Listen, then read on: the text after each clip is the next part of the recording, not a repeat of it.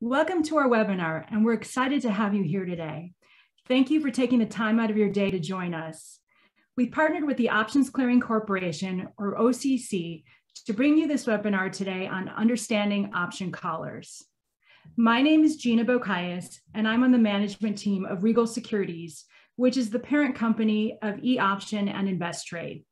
So some quick housekeeping items. The session today will last approximately 1 hour. Everyone on this call is muted. We ask that you take a moment to look at your screen and identify the Q&A button. You'll use this button to enter any questions you have during the session. And at the very end of his presentation, our speaker will answer all of your questions in the Q&A box. We ask that you not use the chat room for questions or raise your hand, as our speaker won't be able to see those. So make sure to put any and all questions in the Q&A box.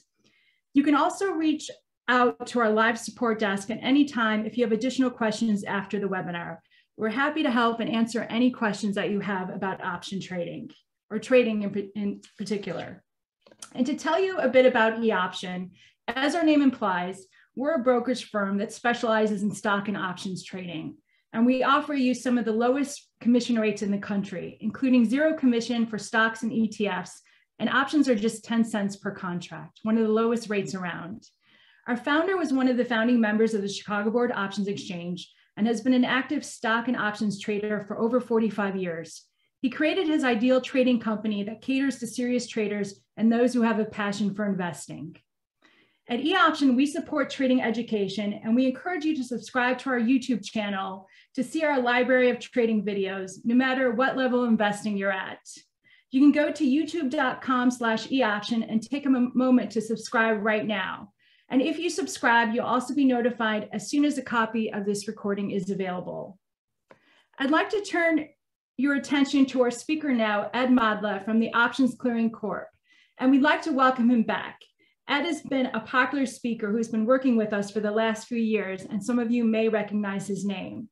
He has over 20 years of experience in the financial industry, including as a market maker at the Chicago Board Options Exchange and the Chicago Mercantile Exchange, and as an independent trader of stocks, options, and futures. He currently works as Executive Director of Investor Education at the Options Clearing Corp, where he oversees retail education programs and has a lead position in the production of options curriculum for the Options Industry Council. And without further ado, I'll turn it over to Ed Modla. Thank you. Thanks, Gina, for the introduction. Always good to be here. And I want to commend you and your team at eOption for how you cater to the options investor. It's always good to see being someone who has spent their entire career in the options industry. Glad to be here and speak to your audience. A little bit about myself. I started in the industry back in the late 1990s as an options market maker on the trading floor in the open outcry environment in the trading pits of Chicago and New York for a few of the largest options market making firms in the business. And then I evolved like just about everyone else did when the trading floor started to disappear into the electronic trading environment, trading stocks, options, and futures, as Gina said. But now almost 7 years here with OCC doing education. I didn't see myself as a teacher or as an educator, but I got started in 2014 and have really enjoyed it. Working with OCC, delivering presentations like this to everybody who participates with options and wants to listen. That's individual investors, financial advisors, money managers, institutional investors. We speak to all of those audiences here at OCC. Today's topic, understanding options collars. It is predominantly a protective strategy, but we'll break it apart and show you what the pieces look like, the risk profile, along with a few other key details. First, our disclaimer, options are a complex tool that need to be understood before being used in a live account. And just briefly about OIC and who we are, founded back in 1992, so that's coming up on our 30-year anniversary. OIC was formed as an industry cooperative between exchanges and firms who wanted free, unbiased education from a source that really doesn't sell anything. We don't offer brokerage services. We're not licensed to give advice. We strictly provide education, straightforward education on both the benefits and risks. We stress both, and you'll hear that today, benefits and risks of the product. We're not here to sell options to you either. We just want to educate and allow you to make an informed decision on how to use options and if to use them. Here's our website if you want to check out our education. We've got plenty of podcasts, videos, and webinars just like this one that we're going to hear today. And our investor education team can be reached by email. Another free service, former traders and brokers. I manage this team. Here's the email address. You can jot that down if you have questions about today's presentation or anything else options related without asking us for advice. Send an email to us and our team. We'll be glad to help you out. The outline today is going to include a little bit of everything. I'm going to touch on some basics for those of you who might need that. Of course, it never hurts to brush up on some basic material. We'll pretty much get to that in these first two segments on protected puts and covered calls with some added commentary. Then we'll look at the collar and what that construction is all about, along with variations, sort of taking that standard collar and doing other things with it. I always enjoy including a segment like this in presentations. So we should touch on every skill level here, whether you're brand new to options or seasoned. We'll get to different things here. I'll also include, when I talk about collars, we'll also get into implied volatility and volatility skew. I usually get to that in just about any presentation I give. It's such an integral piece of the options product. It's hard to avoid some level of discussion about implied volatility when you're talking about any strategy. So we'll get that conversation started in the back half of today's presentation. So let's start with these two rather basic, simple strategies of protected puts, and then we'll do covered calls. I'm sure many of you are familiar with these, but we will outline them to make sure we're on the same page, and then look at some of the more intricate details within each. First of all, to back up all the way to the ground floor, let's remind ourselves that option buyers have paid for rights, whether it's calls or puts. They've paid for rights, and sellers have been paid to take on obligations. In the case of puts, the buyers have paid premium in effort to own the right to sell shares at the strike price of the option, the strike price that they have chosen. And again, they've paid the premium to the seller. Forgetting about protected puts for just a moment, as an outright trade, a put buyer is bearish on the underlying, owning of the right to sell shares at the strike price. If the stock were to sell off to lower and lower levels, the share price decline would have a positive influence on the value of the put option that they have purchased. I said that carefully because we all who trade options know that the passage of time and changes in volatility levels also has an impact. So it's not a guarantee that share price is going down is going to increase the value of the put. But again, to choose those words carefully, the share price going down, that bearish movement will have a positive influence on the value of the put option. And that's what the put buyer is trying to accomplish. So by itself, buying puts is bearish. Now, if it's taken till expiration and the put is in the money, meaning the put strike is higher than where the stock is currently trading, the put buyer could exercise their option and receive cash in the amount of their strike times 100 and deliver 100 shares of stock.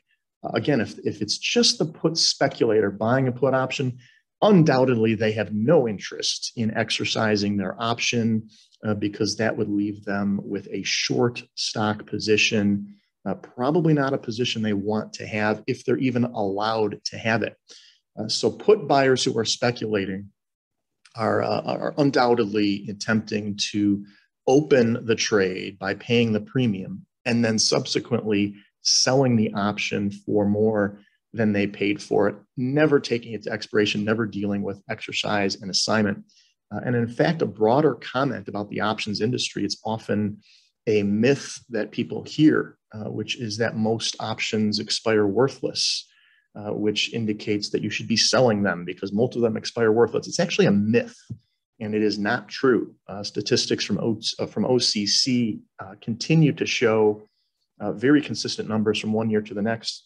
About 70% of all options that are opened are closed before ever reaching expiration, the profitability of which is impossible to determine because premium amounts are not tracked in such a way. So 70% are closed before ever getting to expiration. Of those that are held to expiration, and held through expiration. Yes, the vast majority of those expire worthless. And that makes sense because if you're going to hold through expiration, it's probably because you can't sell it for anything. The put or the call has gone to zero. You can't sell it. There's no value there. So that makes up about 20% of the overall open options. 20% are held through expiration and expire worthless. And the remaining 10% get exercised at some point. We'll talk about exercise a little more deeper when we get to covered calls. So that's quite a bit there on put buying as we're looking at the speculative trader. Let's shift gears now and talk about buying puts and owning these rights associated with owning a put from a protective perspective. And the protection could be to potentially limit losses on a stock position, or if you have a stock position that has rallied, you could be attempting to protect gains or even lock in gains by buying a put option after you've experienced a rally. So let's look at this protective put to distinguish from the put speculator who is bearish. The protective put investor is bullish on a stock they already own. They think the share price is going higher, but they want to protect against a downside move. Risk management. There's other things you can do here. You can scale down the position. You can utilize a stop loss, and I'll talk about and compare those in just a minute. But buying a put is one of those choices which can precisely establish a price at which you can sell the shares if you need to, if needed, meaning the share price does decline significantly and you want to exit the position. The put option gives you the comfort of knowing you can get out at the strike price of the option at which you purchased. That's utilizing the right to sell stock at that strike price. There's some comparisons to make between a protective put and an insurance policy. You buy insurance on a home or a car, you are paying premium up front, just as you're paying premium here for the options contract. You also have an expiration date on the insurance policy, just like you have an expiration date on an option. And you have this term called the deductible. How much out of pocket do you have to pay before the insurance starts its coverage? Same concept here with the options. The deductible would be calculated as the difference between today's stock price and the strike price of the option. That gap, that movement lower, you are willing to give up. That's going out of pocket. Further declines below the strike price are then protected. That's the deductible there within the protective put. And of course, the amount of the deductible and the length of the insurance policy go a long way towards deciding and driving how much it's going to cost you. A lower deductible is going to mean a higher strike price. That's going to cost you more. A longer period of protection is going to cost more. And that decision on strike and expiration is going to differ from one investor to the next. And it probably is going to differ on a case-by-case basis, depending on your confidence level in your market outlook and your risk tolerance. You have to ask yourself, how much protection do I want? How long do I want it? And whether you're a fundamental or technical trader or both, your analysis and your concern about the market might lead you to decide just how much you want to pay, how much of a deductible are you willing to endure, and how long you want that insurance to be in place. Let's look at an example on a P&L graph of protected put. We have the stock trading at $80 a share in our example. And to protect that position, we buy the 75 strike put option and we pay our premium out of pocket, $2.70 for that protection. And for this purposes, this is not protecting gains. We bought the stock at 80. Maybe it's just sitting there. It's not moving. It's consolidating. We're still bullish, but all of a sudden, we're concerned that something breaks down. So we want that protection in place. And now here's where I'll discuss the alternatives. If you have shares at 80 and you're now concerned, you could scale down. You could sell some of your position, and that would also reduce your risk.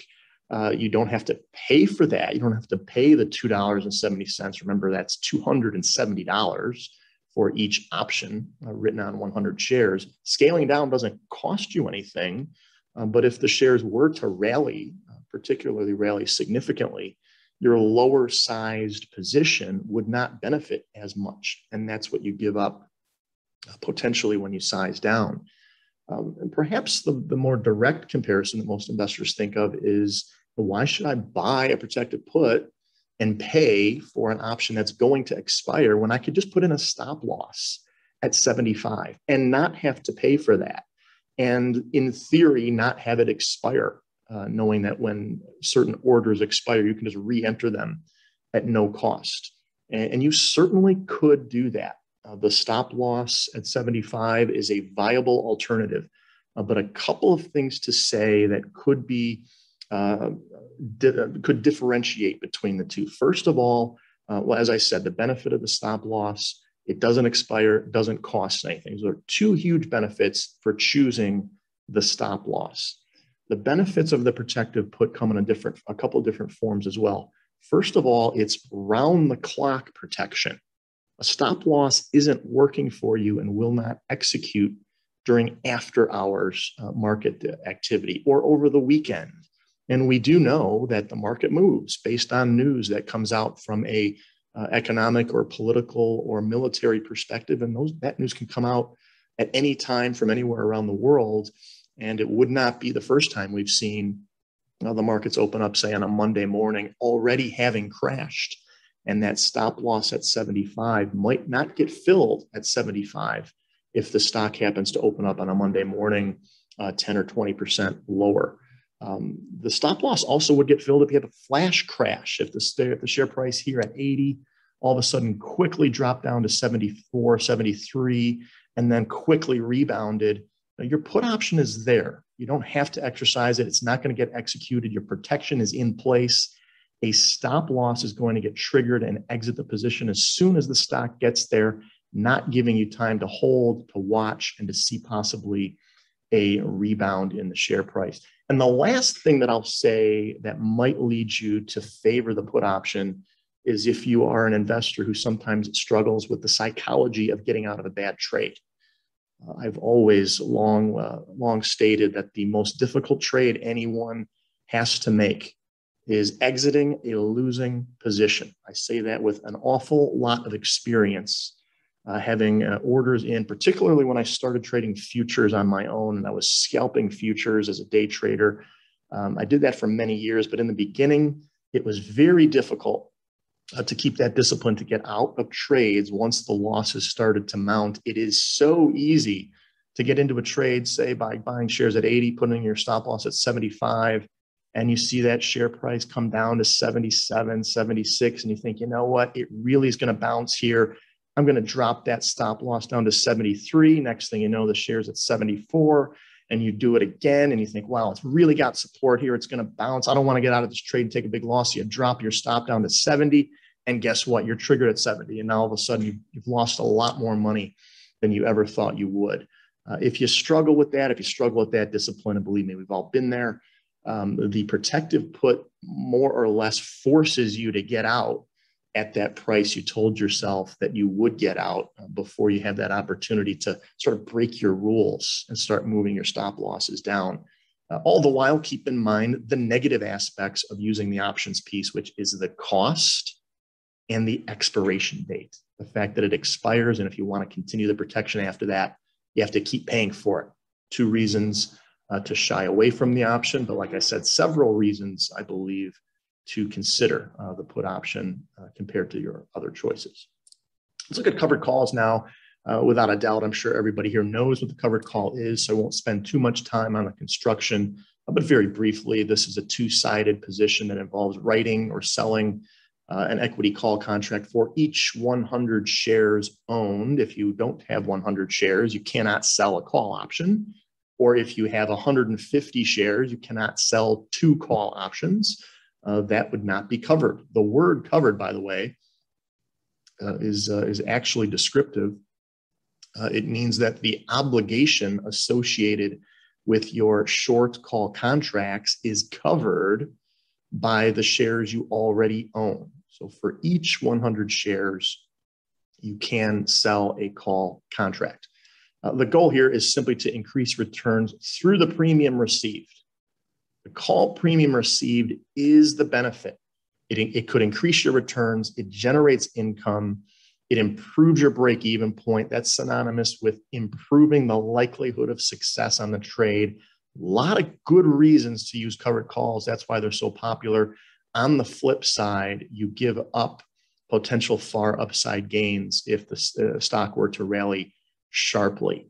You do have to make sure that you're always entering positions that are consistent with your market outlook. And I want to point that out here because investors can sometimes fall into a trap. And again, I'm not exclusive of this group. I've been there as well.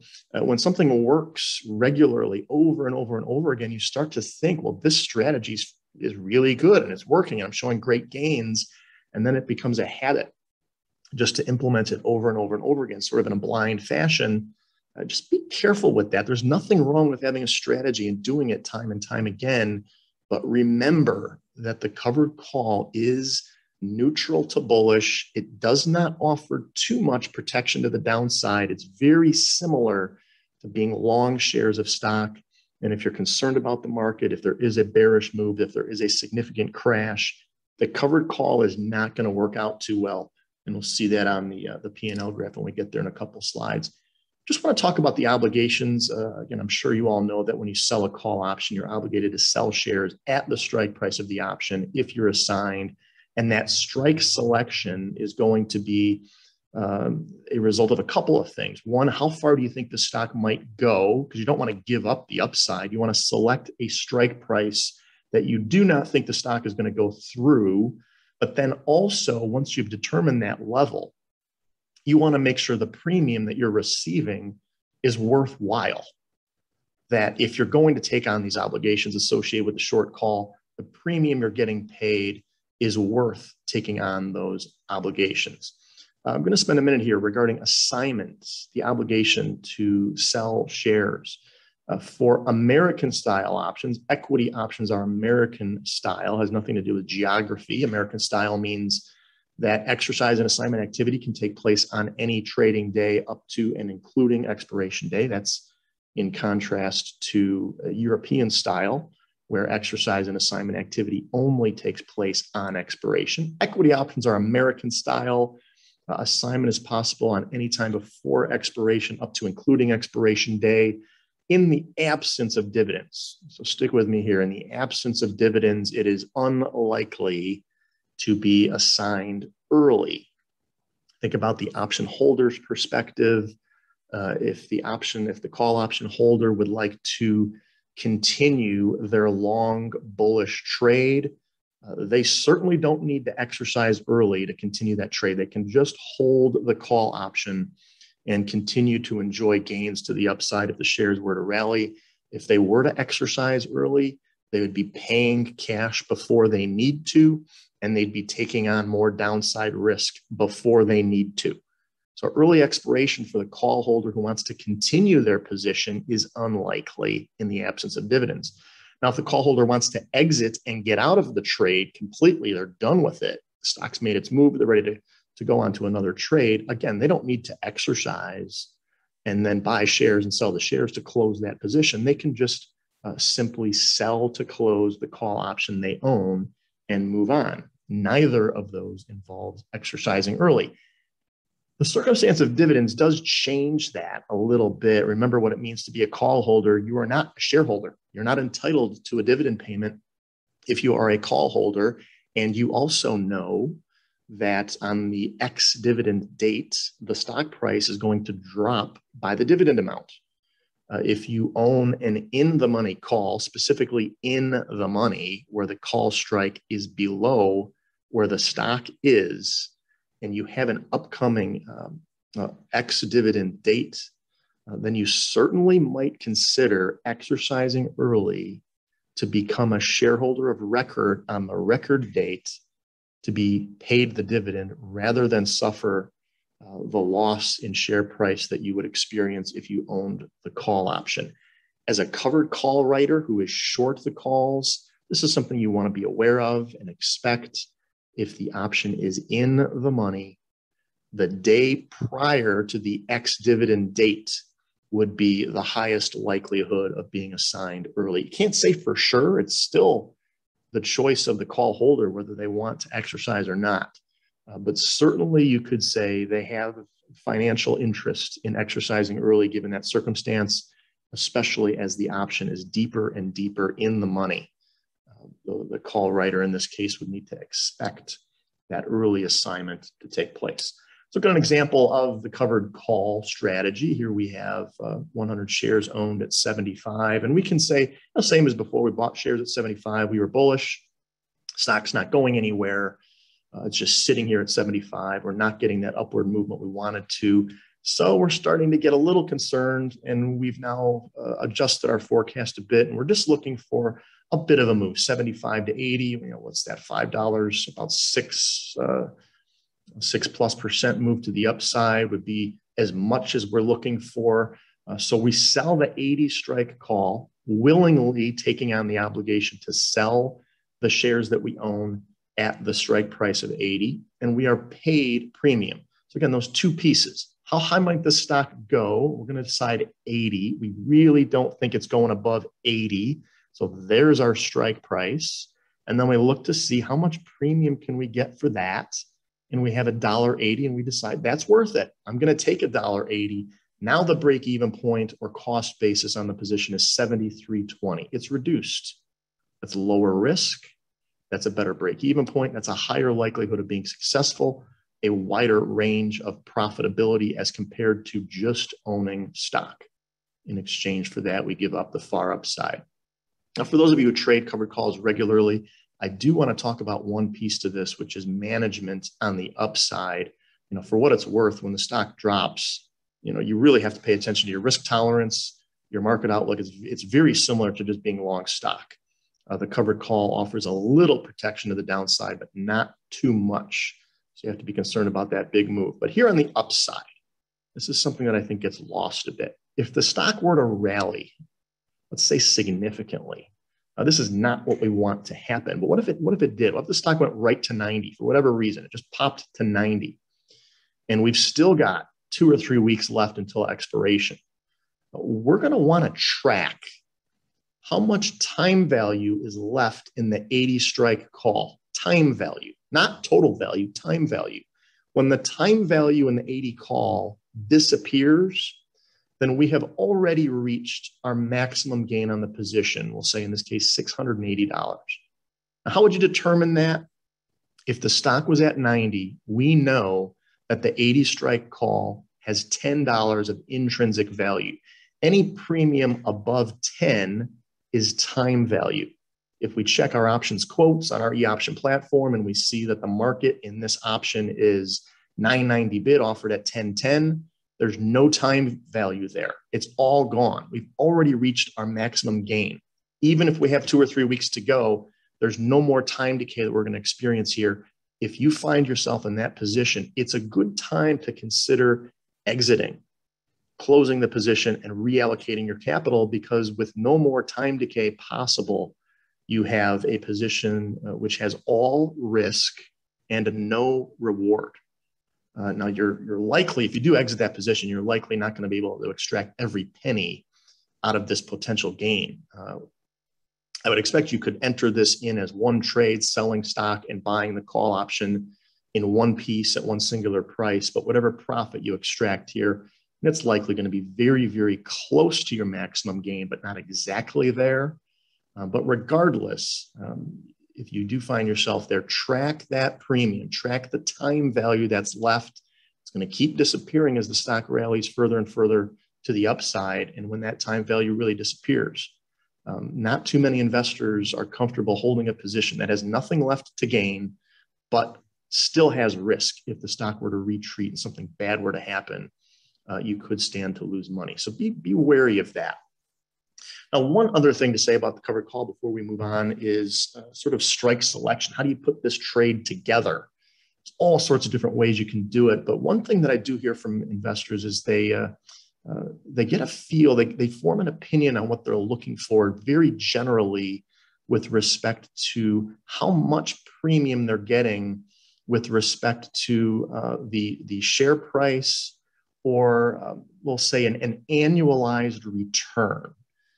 This is a quick calculation that you could do. Annualized return of the covered call as it's constructed. You can do this in a couple of different ways. Annualized return is just a way to calculate what would my profit be on a percentage annualized basis if the stock were unchanged, for example. Or your other choice is, if the stock is called away, what would my annualized profit be? And I'm not going to get into specific numbers because it would get confusing, but this is one way for you to perhaps evaluate various covered call opportunities and form an opinion and choose maybe a trade A versus trade B or trade C. And I'll give you a very generic example. I'll say right up front, this is not an endorsement recommendation. I'm just trying to be very simple in describing the type of method you could use. For example, if you're a short-term trader and you're selling weekly calls against stock, you might have a very generic strategy that says, well, I like to go 1 week out for my expiration date, and I like to go 1% out of the money. And then I'm going to calculate what annualized return is that 1% out of the money option with 1 week until expiration giving me if the stock doesn't move. If it's unchanged, what premium is that really giving back to me? You can calculate that annualized percentage. I'm not going to say what a good number is because it's going to be different for everybody. But you can calculate that simply by taking the premium you received, dividing that by your cost of capital, and then annualizing that number, that annualized calculation. Again, I'm not going to walk through all that, but it's rather simple to do. Take what profit you would have achieved, divided by your cost of capital up front, and then annualize that out. And it can help you decide from one trade to the next, keeping in mind that the higher premium, higher annualized return trades mean the market is pricing in the possibility for greater volatility. That doesn't mean you yourself have to agree with the market. And there is where I'm saying you could have a possible trade. If you're getting offered 40% annualized return on one trade and 25% annualized return on another, it's not so simple to say, well, I'm going to take the bigger trade of 40%, but you might feel in your market analysis that that 40% level is not justified, that those two trades have just as much risk. I'm going to take the higher premium. In another circumstance, you might feel that the 40% trade is on a very volatile stock, and that's not enough. And you'd rather take the smaller amount, 25% annualized return trade, because in your mind, that stock has far less risk and far less potential for loss. Just one way that you can try to form some guidelines on how you're selecting strike, expiration, and what kind of premium you might be looking for. Again, knowing that each trade is going to be unique to itself and a little bit different. I'm going to pause here before I get to callers. I'm just going to take a look and see what kind of questions we have here in Q&A. Let's see. Well, I see a couple of questions. Might be specific to eOption, but here's one. Since you sold to open, would you have to buy to close? If the stock went up to 80, wouldn't you have to spend more to buy it back, wiping out any profit? So specific to this trade here, the question is asking, if the stock were to rally, would you have to buy to close your option? Yes, you would. And the question is further saying, wouldn't you have to spend more to buy back this call option, taking a loss? Yes. But here's where it gets interesting. This is the covered call. Remember, the stock is your driving force of profitability. If the stock goes from 75 to 80, you've made $5 on your stock position. You will have to buy back the 80 call. I can't say how much that's going to be, because depending on how much time has passed, maybe the 80 call is trading for 50 cents. If there's only a few days left till expiration, maybe it's trading for $1.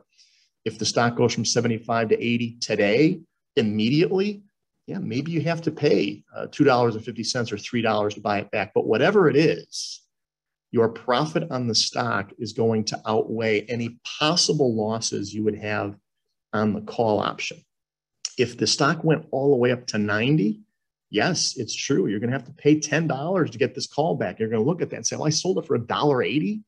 I'm paying $10 to buy it back. Yes, that's true. But remember, your stock is the driving force of profitability. Your stock went from 75 up to 90, $15 higher on the stock, $8.20 higher on the option.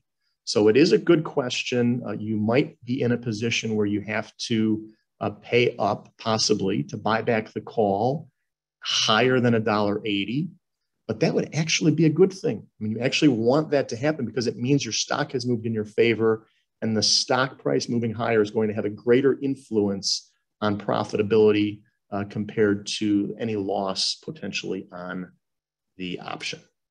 Okay, good question. And let's move on now to the topic of the day. We'll spend the rest of the next 10 to 15 minutes here on collars. And this is, there's going to be a few interesting things to talk about here with collars, but most simply, it's combining those two previous strategies. It's going to look like a covered call on the upside. It's going to look like a protected put on the downside. Now, it is not doubling the size of the stock position.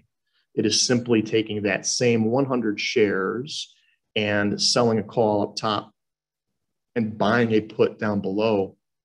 But I will say the collar is a risk management protective position. The driving force behind the motivation of this trade is the protective put.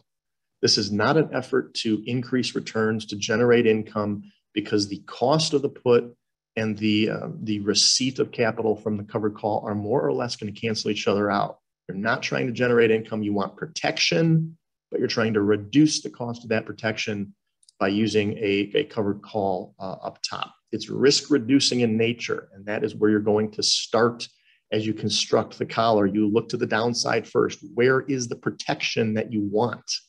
And then from there, you fill in putting the strategy together. I've got an example on the next slide so we can look at it a little deeper. But one of the circumstances that comes across my desk quite often on when the collar is used is when an investor is scaling down a concentrated position and they would like to possibly get out of a large position at higher and higher stock share price levels while they have a hedge in place should something bad occur. Just going to spend a minute here on concentrated position. Investors will ask, what is that? First of all, what does it mean? And then what specifically would be a concentrated position? Well, concentrated, of course, just means that you have one particular position or maybe more than one that is too big. It's outsized. It's taking up too much of a percentage of your overall portfolio. That's a concentrated position. Further from there, you might say, well, what percentage would that be? Well, how do I know? What is considered concentrated? And this is, of course, where there's ambiguity from one investor to the next, from one trade to the next. The way I answer that question is the more familiar you are with a particular trade or stock or position, the higher percentage you're likely willing to tolerate in your portfolio. If you follow a company far beyond just its earnings report and a loose look at its technicals, but you are diving deep, joining conference calls, tracking the decisions made at the board, tracking changes for the decision makers at the executive level. You know their industry, you track the earnings reports of its competitors. You really know that stock inside and out, and you have a high degree of confidence in its business model and share price appreciation. You might be willing to tolerate 20, 25, maybe 30% of your portfolio in that one position. It's possible. If you're tracking positions more loosely, which is perfectly fine, and you're looking at positions maybe a few times a week, and you do a snapshot of technicals, maybe a snapshot of fundamentals, or maybe you're tracking someone's guidance or taking trade advice, tracking loosely. Nothing wrong with that. But in that situation, you might be looking at a lower percentage before it's starting to become too much risk for your portfolio. And again, that's different for everybody. Is that 8%, 12, 15? It's going to be different for each investor. No matter what your situation, I would say pretty clearly, most people in the industry would say once you get above that 30% level and you have a third or more of your money in one position, you are concentrated. And then you have to decide how comfortable are you with that concentrated position. And that's when the covered call could come into place. The idea with the covered call, with the collar come into place, the idea is that you're protecting this position that potentially could cause great outsized losses should it underperform the broad market, while giving yourself the opportunity to enjoy continued gains as you're selling calls to the upside, which may call away some of your shares, or it might not. If the share price continues to slowly appreciate, you might be able to continue to hold that entire position and enjoy gains, even if it's concentrated with that protection in place. So that's the rationale. The protective put is there, and the out-of-the-money call is sold. So you don't have to keep paying for downside protection, and you're willing to start scaling down if your shares start to get called away through the calls.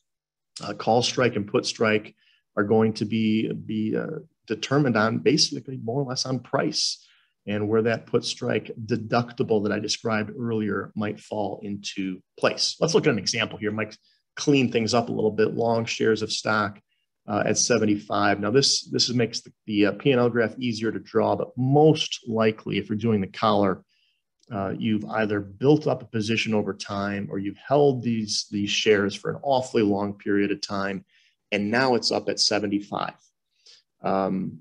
A little extension of that comment, in this market environment, many of you may find yourselves in a position where one particular stock has rallied to a significant amount over the past 6 months or year or 18 months. And all of a sudden, this stock position that you opened that was 10% of your portfolio is now 20 or 22 or 25% of your portfolio, because it's rallied so much and the dollar value is so high. That could lead you to feeling like you're susceptible to a downside move. It's hard to exit the best performing trade in your portfolio, but sometimes you have to keep an eye on that to make sure that one position doesn't get too outsized. So likely this stock position has been built up over time. Your cost basis is much lower than 75. But we'll say for our purposes here today that you do have shares at 75. That's your break-even point. You want to protect the downside. This is your driving force behind the collar position. Protect the downside. You select 67.5 as the area. You want to make sure you don't give up any more than that. And you look to that 67.5 put, and you see that it's trading for $1.30. Now the calls, similar to how you selected covered calls, where are you willing to start giving up shares? And then how much premium am I going to get for that strike? One investor might think 90 is an awful lot. I can move this up. Maybe I'll look at the 85 strike. I'm willing to take less. Another investor might say, well, I don't like 90. I want more. I'm going to look at the 80 strike and try to get more premium. It's up to you. But here we went an equal amount from the current stock level, $7.50 each way, and we paid a net debit of 40 cents. Now here's where I'll talk just for a minute about implied volatility. As you notice, equidistant from 75, and we're paying a net debit. Now, why would that be? It's really the classic characteristic of options. Is I'm going to try to draw in to the best of my ability. I don't have very good skills using the drawing tools here on PowerPoint, but I will try. So here I'm going to draw in a volatility skew. This is the implied volatility level, implied volatility being one of the variables or inputs into a pricing model. The implied volatility level and the strike price. K is the strike price. And here's your at the money. I'm drawing in the dash for the at the money level. Now you can calculate a unique implied volatility level for each strike price and then connect the dots.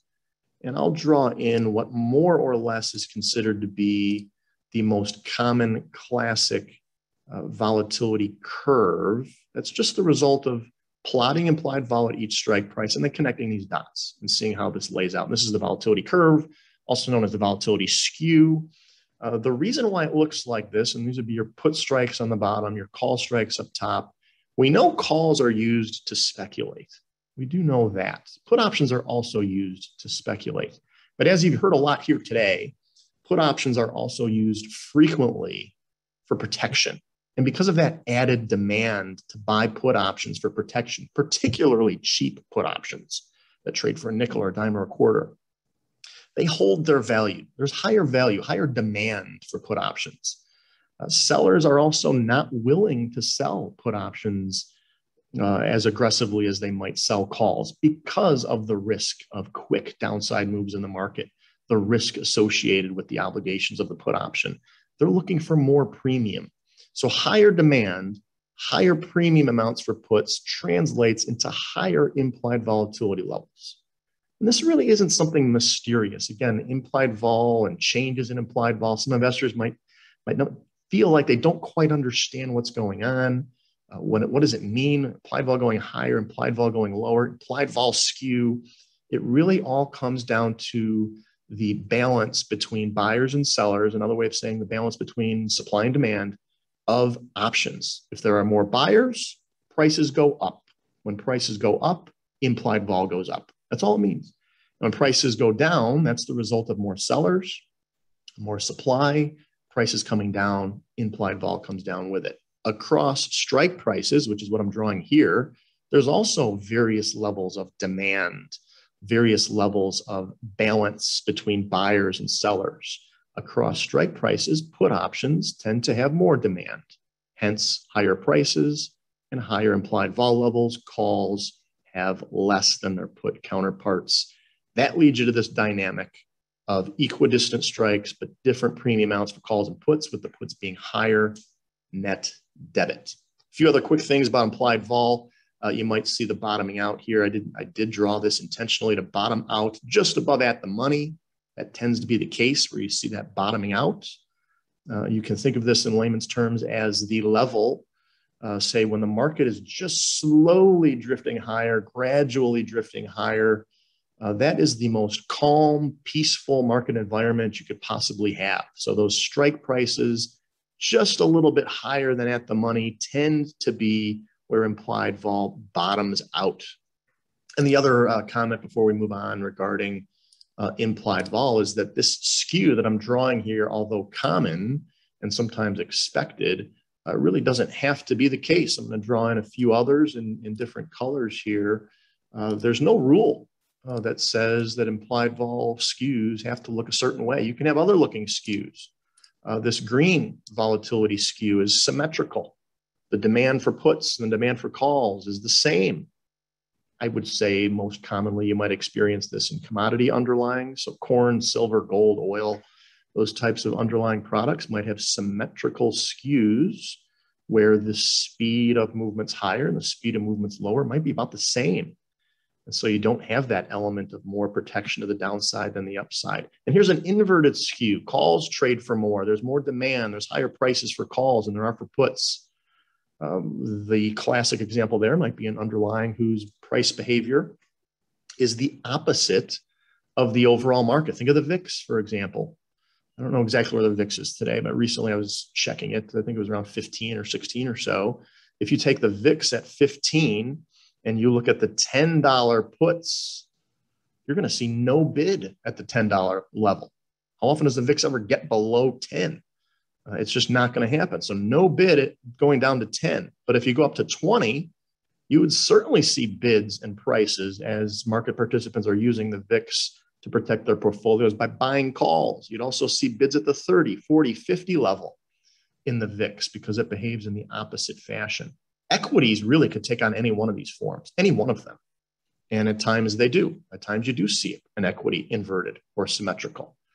You probably will notice that if you bounce around to different equities and see the different various curves. One quick way to do that, by the way, and I know I'm rambling about implied vol here, but one quick way to take a snapshot, if the at the money level, the current stock price is 100, you can quickly look on your options chain at the 90 put and the 110 call and just look and see which one's trading for more, or are they trading for the same level? You can look at the 80 put and the 120 call and look again, what's the premium? Is the put higher? Is the call higher? Are they the same? And very quickly, you can get a semblance for what type of skew are you dealing with. If the 120 call is trading higher than the 80 put, you're dealing with an inverted skew to some extent. And you might be able to put on this collar for a credit rather than a debit. So all sorts of things going on there, but in the interest of time, I got to move on from implied vol. Otherwise, I'll keep talking about it forever. But here you have this example, and I do want to put up some of the math. I'm not going to walk through the math, but the math is here for you to look at what's your maximum gain, stock price up to your strike price of the call option, and then incorporate the debit of the options piece. You got your max loss, the deductible from your stock price down to your strike to the put, and you have to also incorporate your debit there and break even. In this case, our break even increased a little bit because we paid for our options piece. So instead of our stock break even at 75, it's actually a little higher at 75.40. Not too difficult to understand the collar there, as it really is just a combination of covered call and protected put. But as we do move forward here, I want to look at variations. This will only take a few minutes, but options are a flexible tool. You can do so many different things with options. And one of the things that I always like to point out is you can take a classic definition or structure of a strategy and do something else with it that tweaks it to your liking. You can do this with the covered call. You can do this iron condor. You can do this all sorts of strategies. So, you know, I understand the strategy, but I think I want to make it look a little bit different because I like the variation a little bit more. And it's not going to be the collar. It's going to resemble the collar. And you can do this with all sorts of strategies. So let's look at a few of these. And again, I'm not going to go into tremendous detail here. I just want to get the point across that there's flexibility for you to do other things that are a little bit different than the collar I just described to you. One of those would be selling short-dated calls and buying longer-term puts. Why would you do that? What would be advantages and disadvantages of doing shorter-dated calls, sort of staggered expiration dates, staggered collar, staggered expiration dates? For those of you familiar with time decay, it is faster for shorter dated options. So faster time decay would benefit your shorter calls, as your decay on the short option would be faster than the decay on your longer option. That works out well for you. If the calls are unassigned, you can continue to sell short dated calls that experience faster rate of decay. In fact, for this staggered expiration date approach to work, you would have to be able to do this. You would have to be able to continue selling short dated calls because each of those calls you sold is going to have a lower premium amount. You need to keep adding those premiums one after the other in order for this to work out. What would be a disadvantage? The longer dated put has more premium, of course, than the shorter dated call you received.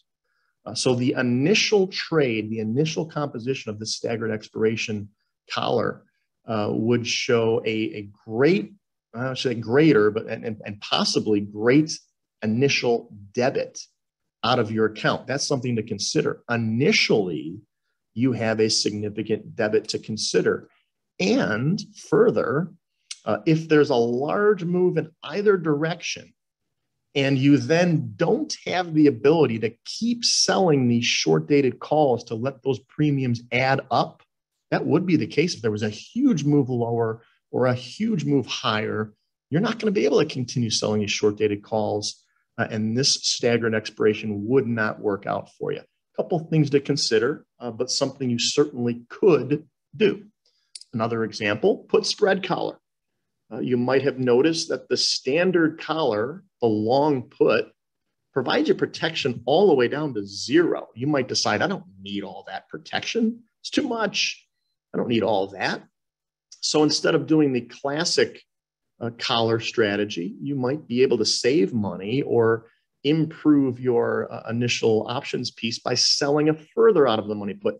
You do add a level of complexity here. So I'm going to throw up a P&L graph of this put spread collar so you can see what exactly you're doing here.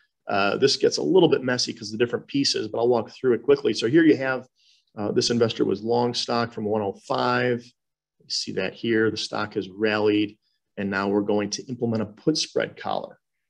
So look at how the shape of this, if the stock's at 120, just look to the upside. Well, this shouldn't be surprising. This looks like the covered call. We can rally from the stock price up to the share price, and then shares get called away. And the reason why all of this is profitable is because in our example here on this one, we're already profitable. Long stock 105, stock's currently at 120. So we're looking at more of a protective strategy. So here you have the covered call look on the upside. On the downside, this looks exactly like the collar. We lose on the share price until we get to our long strike, and then we have protection. Now, if this was the collar, that protection would remain in place all the way to 0. You might decide, I don't need all of that. If I'm going to buy a 115 put for 360, I don't need to spend all that money because I'm not concerned about the stock dropping that much. So I'm going to be willing to give away my protection, give away the insurance below a price of 105. And you would accomplish that by selling the 105 put, receiving premium. And now instead of having a cost of the collar, you've translated that into a credit because you're selling 2 options instead of 1. Certainly an added layer of complexity. We're getting a little bit deeper. If you're not familiar with the collar, some of this might need to take some time to digest. But really, this piece up here looks just like the traditional collar.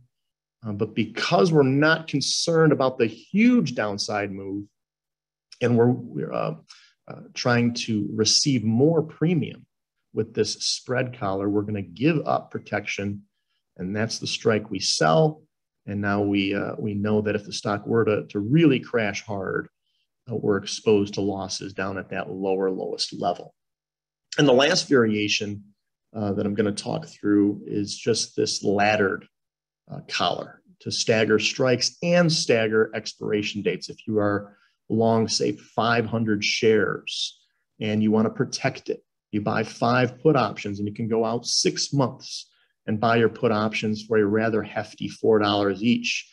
And now instead of selling 5 options at one particular strike price and one particular expiration date, you can stagger this any way you want and sell an option at various strike prices, various expiration dates, and various premium amounts, and see how that works out for you. Now, you're probably not going to go out 6 months to sell options. I'm just using that to highlight the latest expiration of the calls you sell. The latest would have to be at or before the expiration date of your puts. But I would say most option sellers don't want to go this far out. They're going to sell their options within 60 days. But staggering strikes, staggering expirations, that gives the stock room to run from 100 to 105. You'd only lose 100 shares. From 100 up to 110, you'd only lose another 100. You go up to 115, you're able to more or less scale out of the position as you go out in time and up in value. So different ways to do that. Of course, you don't even have to sell all 5 of these options. If you wanted to sell 4 or sell 3, have the protection in place, but I'm only going to sell 4 calls instead of 5 in case the share price really rallies significantly. If it does rally in a big way, then you have at least 100 shares or more to capitalize on that big run to the upside. So a lot there. We're pretty much on time here, but I did have a question that I wanted to get to as I put up some details with eOption, and I'll turn it over to them in just a second. But let's see. So what are the incentives, a question here, for an in-the-money call option buyer to exercise right before ex-div if the time premium left in that option is greater than the dividend amount? Really good question here. If the time premium in the option is truly greater than the dividend amount, and I'll further say, if the in-the-money call holder can capture that time value through a sell-to-close transaction, and they want the dividend, it would be in their best interest to sell the option, sell to close the option, capture that time value, and then buy the shares in the open market and capture the dividend. There's no reason they have to give away time value. Now, I'll further say, if you countered this situation, in reality, and I'll admit I don't track option premiums on a regular basis on days prior to XDiv, but in the experience that I've had 20 plus years, in the money options prior to XDiv generally do not provide the call holder with the opportunity to sell their option and capture any time value. So in practice, now, I don't see that available to the option holder. And if it's not available, if they cannot sell the option for more than parity or more than its intrinsic value, then they are not able to capture time premium. And that leaves them with the choice of either holding the call and suffering from that share price decline, or exercising early to become a shareholder and capture the dividend payment. One other thing here, and this could be a very long, I don't want to make it too complicated, but the synthetic version of the long call from a risk perspective is being long stock, long put. So if the call holder exercises and becomes a shareholder, you might be thinking, well, now they own stock. They have risk to the downside, significant risk. Yes, that's true, they do. If the call holder wanted to maintain the same level of risk, they would need to accomplish the synthetic call, which is buying stock, in other words, exercising into shares, and buying the put option at that same strike price. So another way to look at this, because this dividend conversation can get complicated, another way to look at the decision to exercise early for the call holder is, will this dividend amount that I'm going to receive as a shareholder be greater than the cost of the put option I'm going to have to buy if I want to maintain the same risk profile? And you'll hear some traders say just that. Now, how do I know if I'm going to exercise early from in the money option? They'll just simply say, if the dividend amount is greater than the price of the put. You'll hear that explanation as well. And again, that's for the investor that doesn't want all the risk associated with long stock, and they're going to buy the put option to maintain that same synthetic position. Let's see, one more question. We'll see what we've got here. Isn't another benefit of the protected put a way to gain profit on trades that make a down from our initial plan? I believe this question is trying to say that isn't there a way to profit off of the put itself as a benefit from your initial plan? I think that's where this question is going. If the share price does decline, of course, your put option could certainly go up tremendously in value. Yes, that's true. If you did sell to close or exercise your put, the profit of the put would be there, but you would not certainly have a net overall profit. Similar to that question I got earlier about the covered call, the stock price is going to be the driving force behind the trade. That covered call description I gave earlier, yeah, you might have to pay back and take a loss on it, but that's okay because the stock price is the driving force behind profitability and you will be a net gainer. Same question really here, but on the other side with the put option, if the stock were to decline, you would have a nice gain, possible profit on your put option. However, the stock is going to be the driving force behind profitability, and the net between the two is going to be negative. The protected put is really a way to protect losses, but not to profit. One thing, and this question coming from Dennis, one other way to look at this to try and translate that into the possibility to profit is you could sell the put to close at a profit and just hold your stock position. Let's say the stock really craters down to a very low level and you're thinking, hey, this is support. This stock is going to rally here. And maybe this was the angle this question was coming from to begin with. You could sell the put option for a profit and then basically hold the stock and get rid of your insurance, get rid of the protection. So profit on the put and then hopefully see the stock turn around and go in your favor. That's one way to manage the position. Just keeping in mind that if you did take that approach, you are now getting rid of the protected put and your profitability would be then dependent on where the stock goes from there. Okay, I did go a bit over time, so thanks for tuning in. Thanks for the questions. I hope everyone found the presentation useful, and I will kick things back to Gina to wrap things up. Okay, great. Well, thank you so much, Ed. That was very interesting and informative. And a big thank you to all of our attendees for being here today as well. And just a quick wrap up, if you look up at the screen at eOption, we do offer 0 for unlimited stock and ETF trades, and option contracts are just 10 cents per contract. So we hope that you'll give eOption a close look for your trading needs. And as we've said earlier, we do have more videos on option trading on our YouTube channel, which we recently revamped.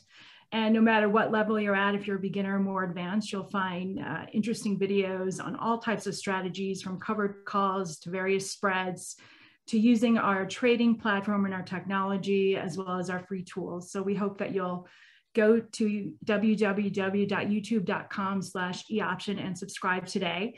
And for a very limited time, once this goes live on YouTube, which will be tomorrow, we will have a special promotion. You'll find it in the description just after the YouTube video in the text, and we will be giving a free cryptocurrency stock to anyone who opens an account in the next, I believe it's the next week or two. So you'll definitely want to check that out. And if you subscribe to our YouTube channel, you'll be notified as soon as that video is available. We also offer many free resources, and one of the quick ones I wanted to highlight was Options Play. So that's normally $500 annually if you were getting that on your own, but we offer that free to all of our customers. And what that does is that basically scans thousands of stocks each day and highlights potential option trade opportunities for you based on your goals that you enter into the system. So we encourage you to check that out. And we do have videos on our website and YouTube channel on that as well. And then last, if you go to www.eoption.com, we do have more option strategy resources there. We have webinars, videos, and clickable strategy links. So we encourage you to check that out. And if you're interested in opening an account, of course, you can go there and you'll find all the account opening application information. So again, thank you so much for your time. We greatly appreciate it. Have a wonderful afternoon, and we hope you and your loved ones have a very nice Thanksgiving. Bye now.